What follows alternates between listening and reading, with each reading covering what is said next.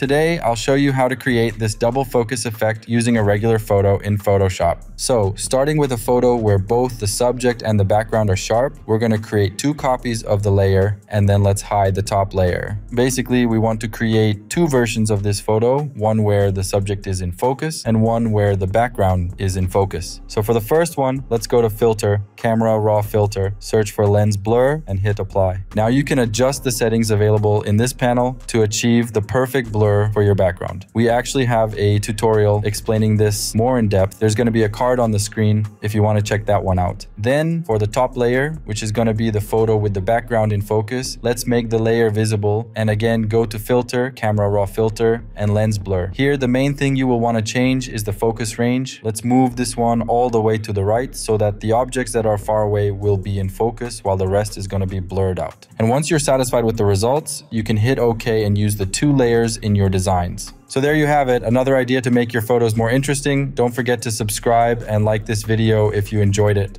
Have a nice week. This is Creative Society.